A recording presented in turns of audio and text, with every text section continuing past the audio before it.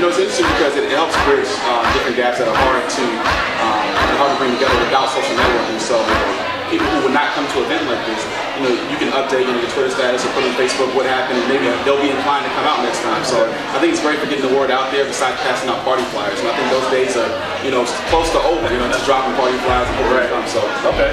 I think DC, especially Park itself, has a lot of opportunities for Black professionals to network in DC as a whole. And there's DC networking events and organizations all over. So it's something that happens every week, and I think here. I think that's a little bit obsessive.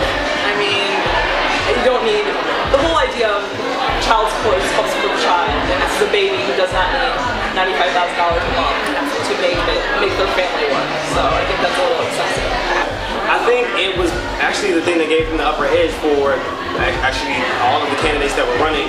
You know, he was one of the first candidates that had his fully functional website and just really was engaging the population in a different way. And I think that's really what helped him set himself apart from a lot of the other candidates at the time. So for him, it really helped. I mean, it helped jumpstart everything and really kind of bring in that younger demographic.